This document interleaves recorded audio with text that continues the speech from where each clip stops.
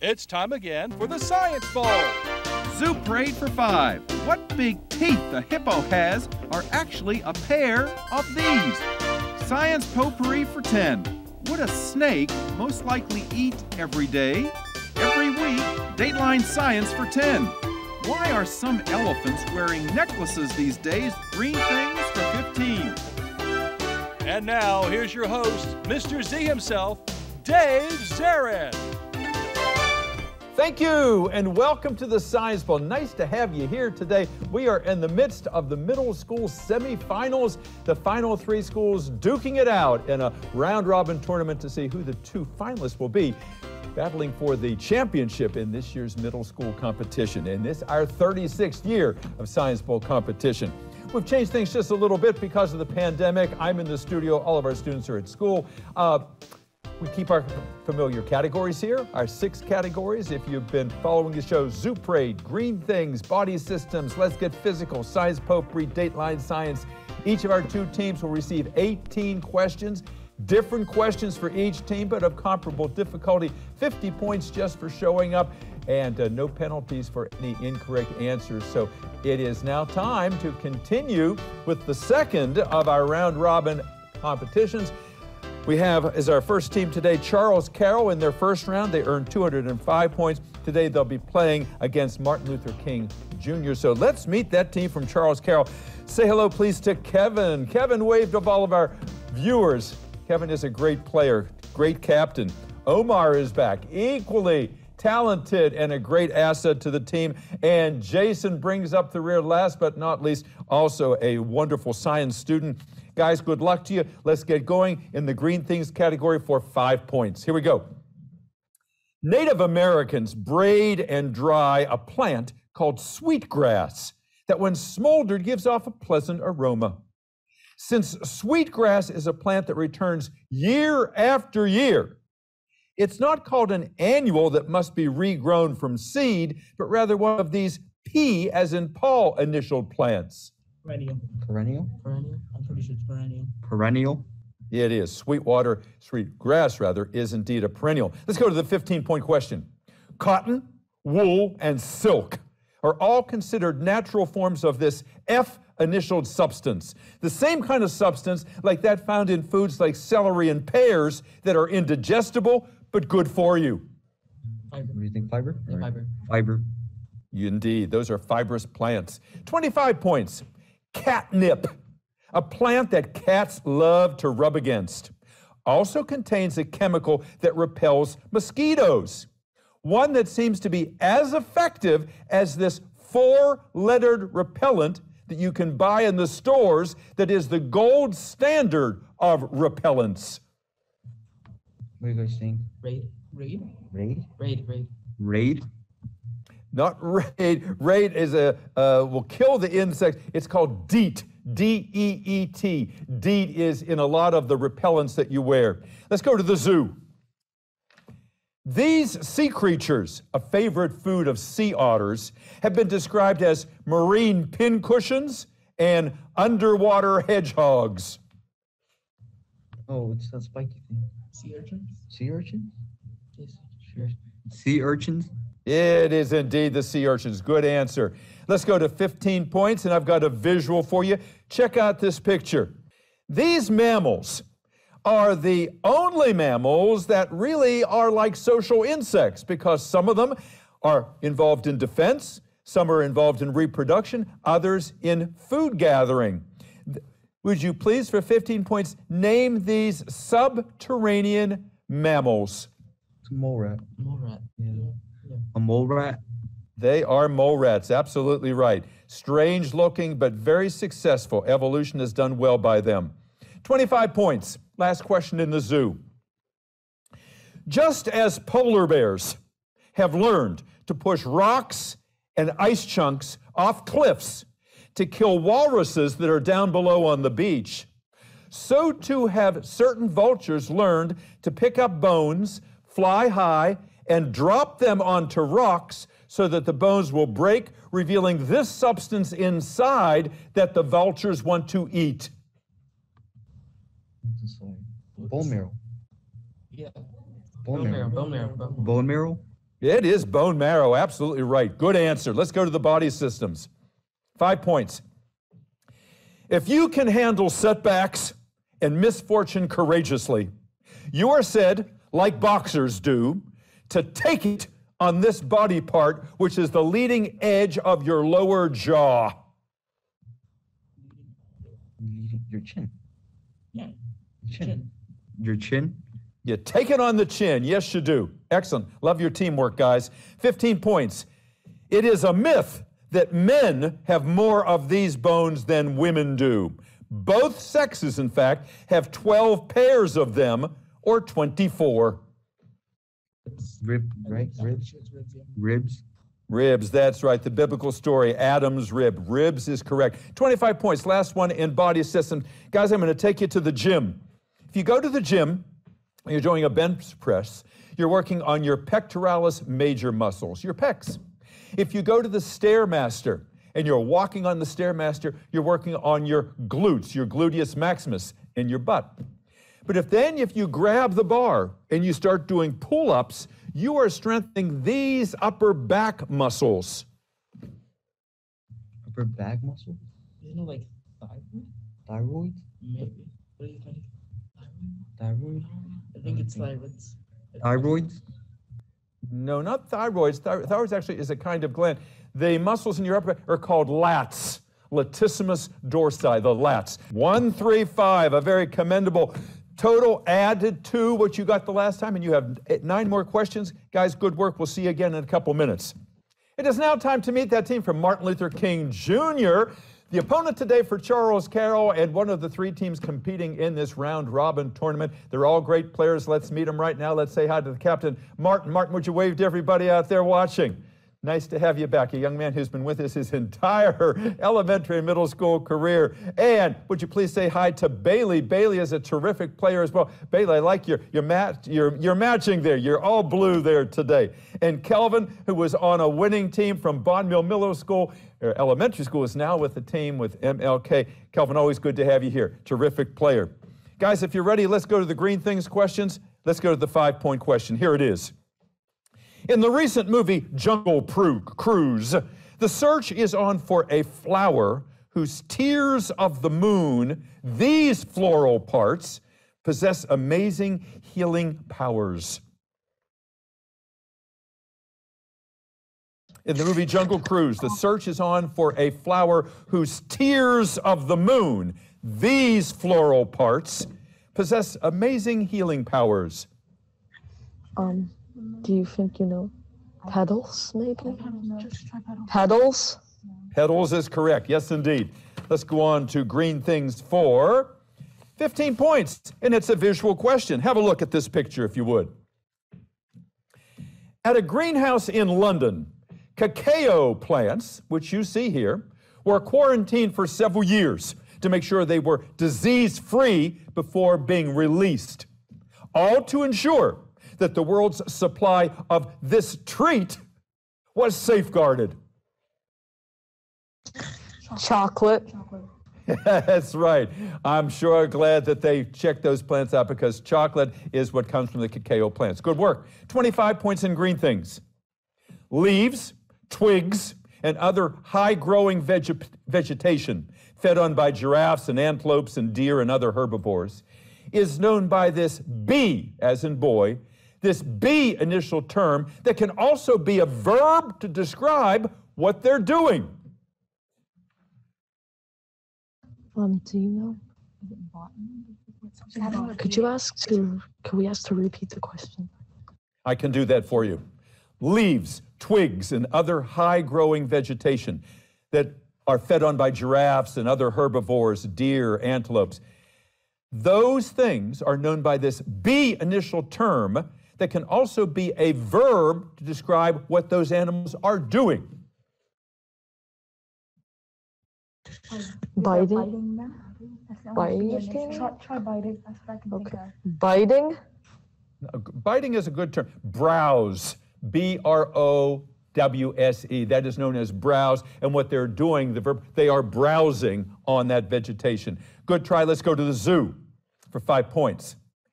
NBC's premium streaming service is named for this flashy, multicolored bird that has long been NBC's mascot? Peacock. The peacock is right. Coming to you in living color. That's why they chose that peacock. Let's go for 15 points in the zoo. Good answer. The longest used currency, money system, in history, much longer than any coin or paper money, involved the use of cowries, C-O-W-R-I-E-S, which are beautiful versions of these, often collected by beachcombers. Shells. Shells is correct. Nicely done. 25 points in zoo. If you're out in the woods and you're trying to find an animal, the animal's scent, its tracks, even broken branches where it might have passed by, are known together as the animal's S what? Scat. What S initial term describes those things, the scent, the tracks, even broken branches? You think it's scat? Yeah. I feel like it can't be that. Can you Do repeat? you have something? Can you repeat the question, please?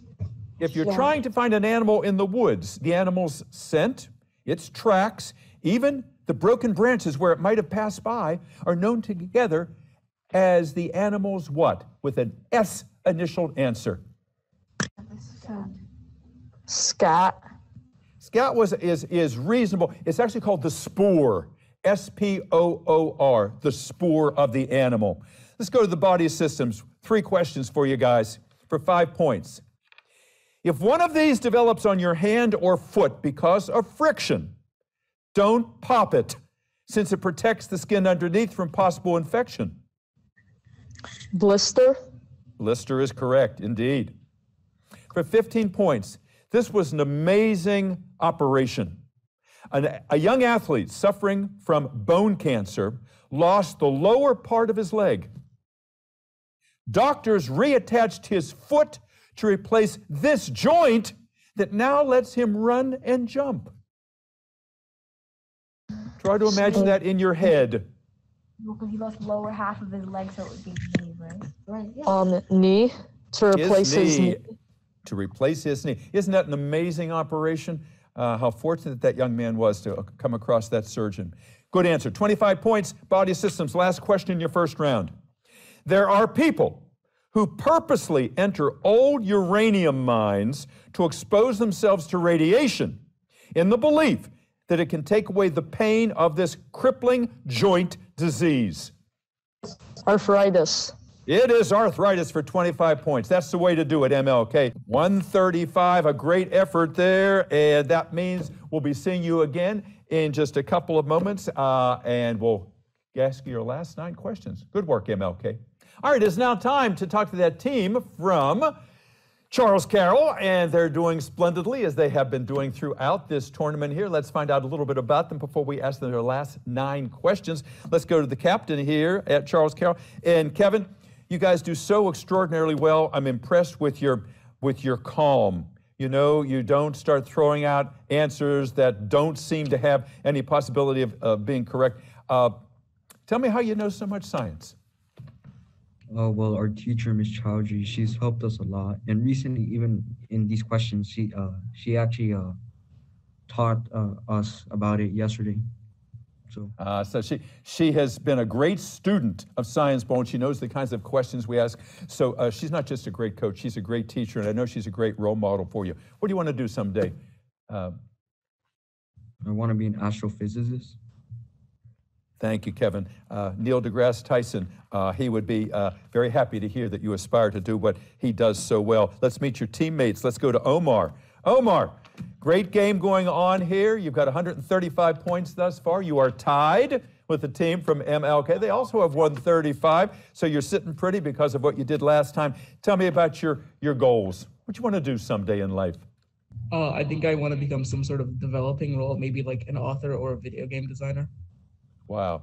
I can tell you're a creative guy, and you're gonna employ those kinds of skills if you choose either of those paths. You're a great communicator. I like how you talk, and you really know your stuff.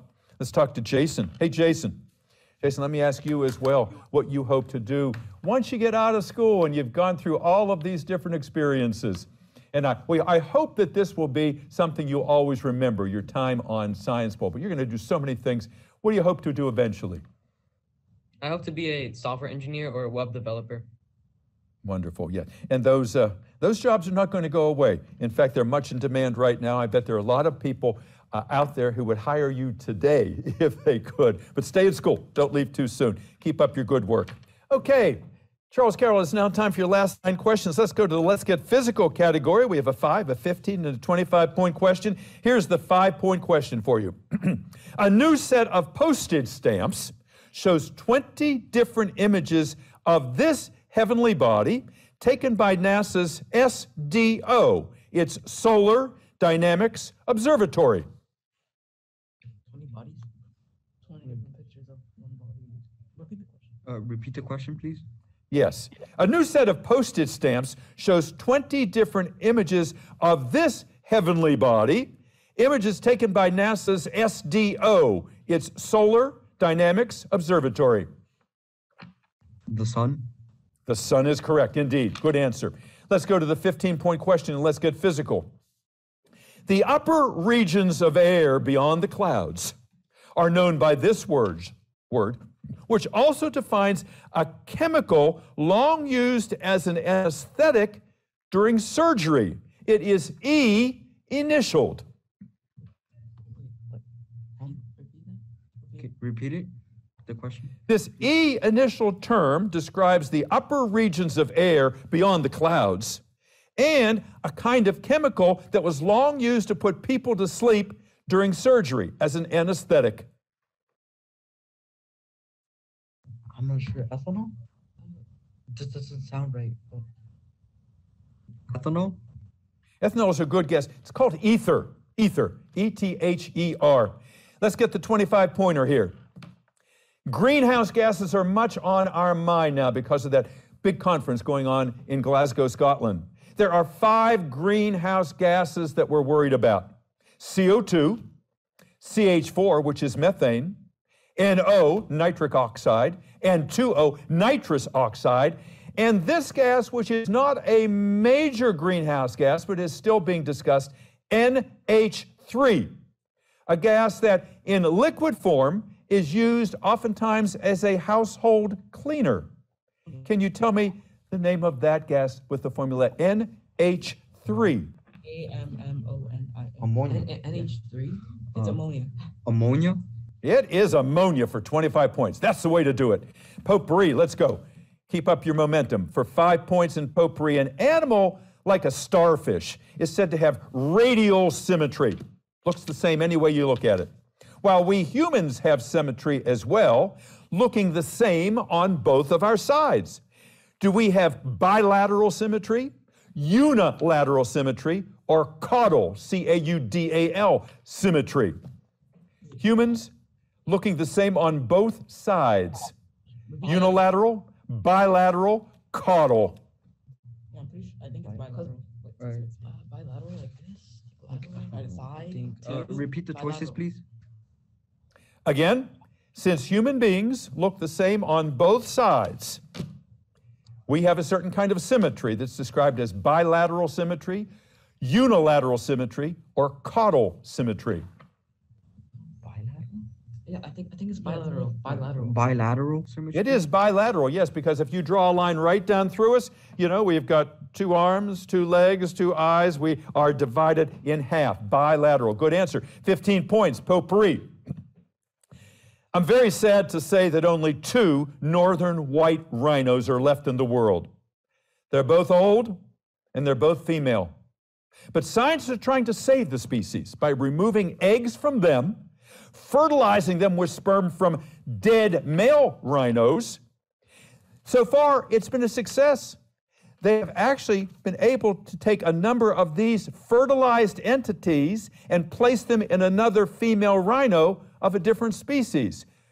What are those fertilized entities called when you join together egg and sperm? Like embryo. Embryo. I think it's embryo. Embryo? And embryo is the correct answer. Yes, indeed. 25 points. If the sequence of a single strand of DNA, which is made up of nucleotides, has this order, because there are 4 different letters found in DNA, A, G, C, and T. If the sequence is G, G, A, T, T, C, and then if you look at the nearby strand of DNA that is its complement, and you see the exact same sequence in reverse, C, T, T, A, G, G, that's not known as a metaphor. It's not a non sequitur. What term describes a word that is the same if you spell it backwards or frontwards? Palindrome, I think. Yeah, palindrome, right? I think so. Yeah. Palindrome? Palindrome? It is indeed a palindrome for 25 points. Beautiful answer. Liked your teamwork. 3 more questions, guys. Hang in there with me. 5 points in Dateline. Last July, over 1,000 small earthquakes occurred in this national park, America's first, causing some to worry that a super volcano buried beneath this park might be growing more active. Pretty sure it's Yellowstone. It's Yellowstone. Yeah. Yellowstone. Yellowstone National Park. It is Yellowstone National Park, indeed. Dateline for 15 points. Just as the West Nile virus that's spread by mosquitoes is named for the Nile River in Africa, so too is another virus named for a river that is also highly infectious and often fatal. It is named for what river in the Congo? Ebola? Ebola? The Ebola River is right. Last question for you is a visual. Look at this picture. Gentlemen, one of the elementary schools here in the county is Mary Harris Mother Jones. Mary Harris Mother Jones was a heroic crusader for women's rights and for workers' rights. She had many tragedies in her life, including losing her husband and all 4 children to what epidemic disease that is spread by mosquitoes, and for which a vaccine was discovered by the man you're looking at there, Walter Reed. Mosquitoes? Spread by mosquitoes. So we need the name of the epidemic disease spread by mosquitoes. The only Today we have a vaccine to protect against it, a vaccine developed by Walter Reed. I think it's malaria. Yeah, I think it's like recent. Malaria was very common back then. Malaria? There's actually a new vaccine out for malaria. What we're talking about here is yellow fever. Yellow fever was the disease that wiped out Mary Harris Mother Jones' family. Still a great game, 230 points. Great job, guys. Let's see if that is enough to make it to the finale. You played a super game, guys. We'll see you at the end of the program. It is now time to welcome back that team from Martin Luther King Jr. Before we ask them their last 9 questions, a few questions about themselves and their schools. And all veteran players here, all have been successful on Science Bowl for a number of years. We're proud of all of them. Let's talk to their captain, Martin. Martin, tell us, here you are in the twilight of your Science Bowl career. As you look back, what are your impressions? I've really enjoyed it. I've get to meet a lot of people who have similar interests with me. I've made friends, and I think the competition in general has just been fun. I would recommend anyone who likes science and likes competition that they do this. That's wonderful, and I appreciate that endorsement and that commercial, and we hope people listen to you, and they would do well to emulate your success in the way you've prepared for this game. Let's talk to your teammates. Let's go to Bailey. Bailey, you're back on our game here today, and it's hi to you too. Yeah, this is high pressure kind of thing. You know, you're in a tournament, and you have to win 2 games this time to move on. But I know you're going to be able to do it. How do you know so much science? Because you always demonstrate that. Well, I watch a lot of random documentaries that have to do with science stuff, and I always enjoyed science and learned a lot from my dad.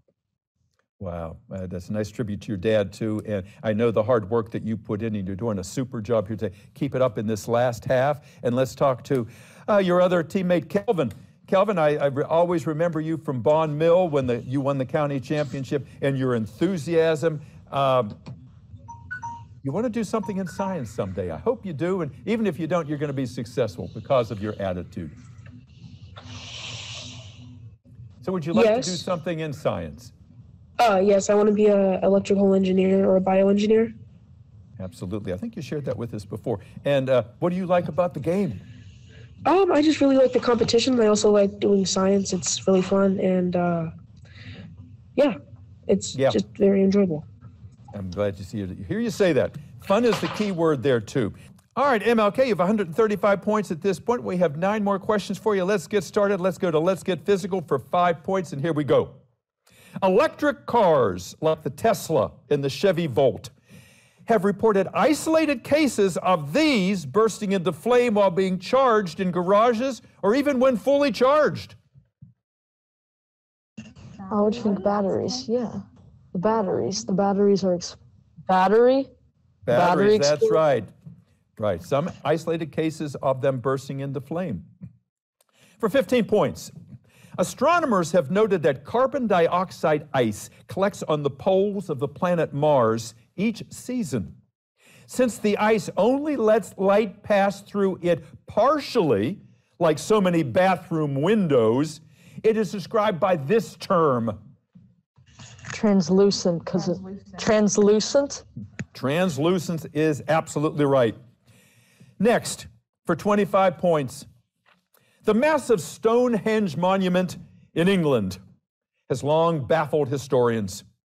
What is known is that on the first day of summer and the first day of winter, known as these, the sun lines up perfectly with the stones.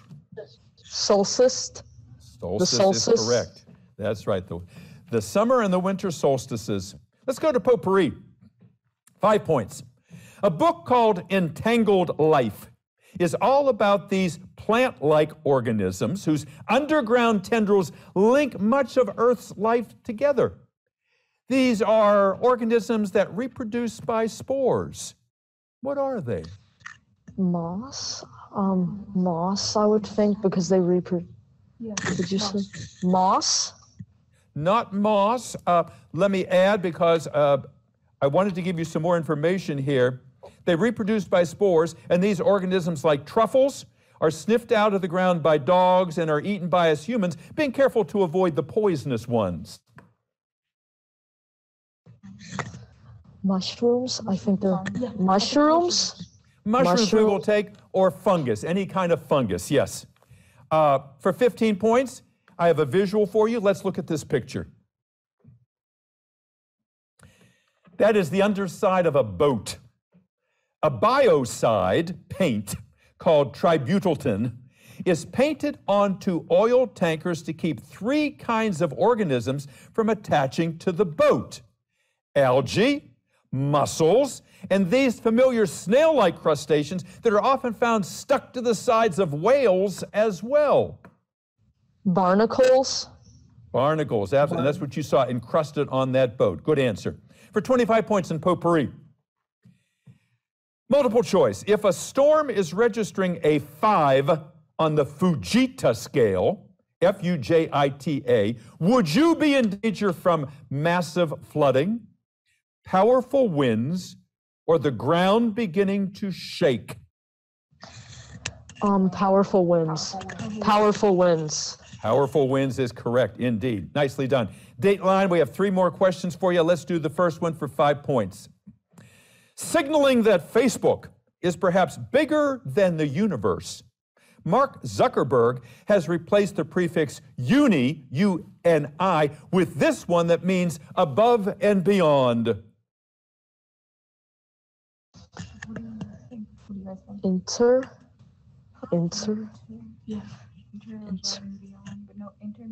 Inter could mean beyond, out. Inter? Meta. He has renamed Facebook Meta, the metaverse. For 5 points it would have been. Let's try the 15-point question for you guys.